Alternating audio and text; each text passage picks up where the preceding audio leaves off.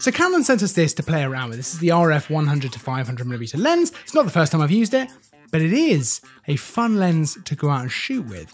And that's because there's a lot you can do with a lens like this. So that kind of got me thinking. You know what day of the week it is? Of course you do. I know what day of the week it is. And so it's time to talk about the many possibilities of a 100 to 500mm lens. A lot of this is applicable for 100 to 400 as well. Just gonna put that out there. Either way though, it's Tutorial Tuesday. Welcome back to Tutorial Tuesday, where each and every Tuesday we bring you a brand new fresh photography tutorial. They're getting wild, and that's the way I like it. We're going to talk about the many possibilities of a lens just like this, the RF 100 to 500, so a 100 to 500mm lens. Of course, like I said in the intro, this is applicable to 100 to 400 and kind of roughly, you know, a little bit longer as well. We're talking about a nice telephoto lens, right? So you could use something like a 100 to 400 or 100 to 300. There's some very, very nice lenses like that as well. But there's a lot you can do with this. It's very easy when you start looking at a lens like this to immediately think wildlife photography, sports photography. And there's a good reason for that. These are great for that kind of thing. And I have absolutely shot a lot of that kind of stuff with a lens like this. In fact, with this very lens itself. Wildlife in particular is my go-to thing with a nice long lens like this. I love the flexibility of the zoom because, you know, with a prime lens, great, beautiful image quality, but with a zoom, it is so much easier for me to actually track an animal that's moving quite quickly because I can zoom out, see it, and then zoom in to actually take the photo. Whereas with the prime, I don't have that flexibility. So I love, you know, 100 to 500 is quite a lot. That's quite a lot of focal length to play around with as well. 500mm gets you in nice and tight, nice and close to a creature or to sports or whatever it might be. And 100mm really lets you pull back really quite far. So it's quite an impressive kind of versatile focal range that you can play with there. You can, you know, 100mm is wide is a strong word, but it's not too, you know, you can get a lot in your frame with 100mm, and it actually allows you to get up reasonably close as well if you want to do that, rather than be further away using the 500mm. And it's definitely worth mentioning as well, because this is something I do a lot. Camera like the R5, but even something like the R6 or any kind of 24-ish megapixel camera really does still allow you the opportunity to crop in post. And I've done that loads of times. You know, if you just don't quite have the reach, 500mm is still going to get you most of the way, almost all of the time, but if you just needed a little bit more, especially something like this, there's so much detail in the images, you could crop in. And I have no hesitation in doing that. I do that all the time. You know, like I say, not just with the R5, but with lower megapixel as well. Down to a 24 megapixel camera, or even like the R6, a little bit below that. I don't even think about hesitating. I just go for it. Do that crop, get the photo you wanted, because the detail is there. It's absolutely fine. But wildlife and sports is absolutely not the be-all and end-all of a lens like this. And actually, one genre that really sticks out to me is landscape photography. There is so much flexibility and so much kind of usability for a lens like this with landscape photography. That's because it really allows you to hone in on a subject. So we've talked about this in the past, that actually going and taking landscape photos, or really any genre of photo, you're often going to find you take better photos when you actually identify a subject in the frame. Sometimes if you see a beautiful view, it can be easy to get carried away with that and just try and take a photo of the beautiful view, but it doesn't automatically mean it's going to be a beautiful photo. And actually identifying a subject within that frame, within that view, and then having that as the anchor point of your photo is the number one thing that's going to improve your photography in general. And that's certainly true of landscape photography. And actually with a 100 to 500mm lens, it makes it a little bit easier to hone in on a subject. That's because it forces you to really pick a subject, because you're not shooting, you know, really wide.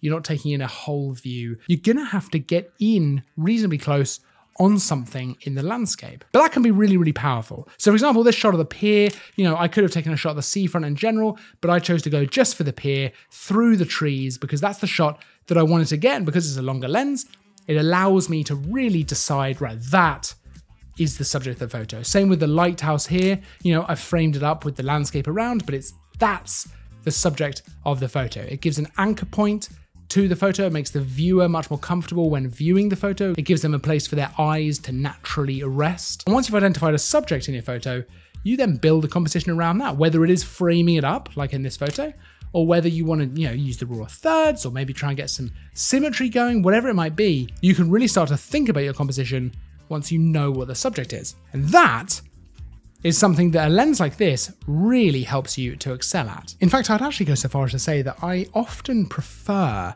taking landscape photos with a lens like this than with a really wide lens. Because for me, it's just all about that subject and really identifying that. And I just find it so much easier with a longer lens because it just forces me to do it. I have no option. I can't think about a big wide view. I can't think about a big open sky. Those are beautiful ways of taking photos as well.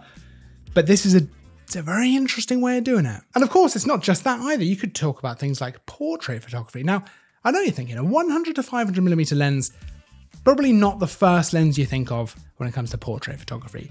But actually, you can get some really interesting stuff with a lens like this. Now, we've talked about this before in the past with other kind of focal lengths, 150 to 600, 100 to 400, and it's essentially the same kind of thing here.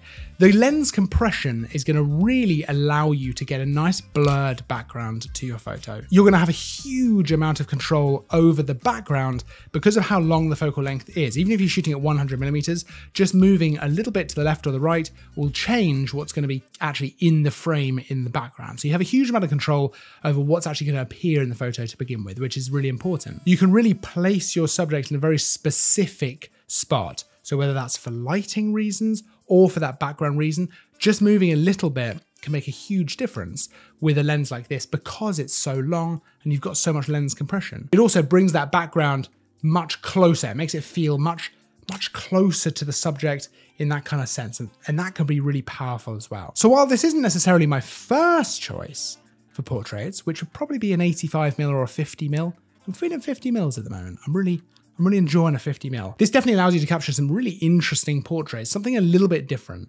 And whether you're shooting at 100mm or 500mm, or anywhere in between, of course, you're going to get some nice bokeh, nice out of focus elements to your photo, and a really, really interesting and different end result. Now, I wouldn't take this to do, corporate headshots, but certainly out and about. If you're going out on a trip, then you can absolutely expect to be able to, yes, get wildlife photos, maybe that's the purpose, but landscape, no problem, portrait, no problem. You can absolutely get all kinds of different things with a lens like this. Now, you could also take this in other directions, something maybe a little bit more advanced, like astrophotography. When I think of astrophotography, I tend to go for a very wide lens because I want to capture as much of the sky as possible, and it makes it a little bit easier to avoid those kind of star smudges, the little streaks as they move across the sky. But with a lens like this, you can really do some interesting stuff, like absolutely zoom in and get a closer shot of something like the moon, which is a really interesting experience to go and shoot. Yes, it's a little bit more tricky. Yes, you have to think about things a little bit differently, but it's something to try if you've got a lens like this in your bag. There is a lot more to a lens like this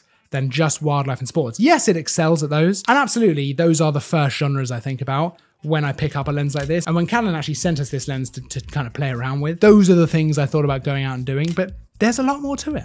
There's a lot more you can do with something like this. And like I say, that goes for 100 to 400, 100 to 300, 150 to 600, all kinds of different long telephoto focal lengths like that, where you've got a nice big zoom range to play around with. There's a lot of versatility in that and a lot of flexibility, not just while taking those wildlife shots, which I do really appreciate, but actually in the kinds of shots you can get. And that's a lot of fun. And actually, you could come away with a new favorite landscape lens, as an example. Now, you can check out this lens and a bunch of other lenses that we used for all these kinds of photos down in the description. They're all down there to go and check out along with the R5. And all the kit we use for these videos as well, it's all down there in the description. Don't forget to like and subscribe as well, because there's new stuff all the time. I'll see you next time. But until then, as always, thanks for watching.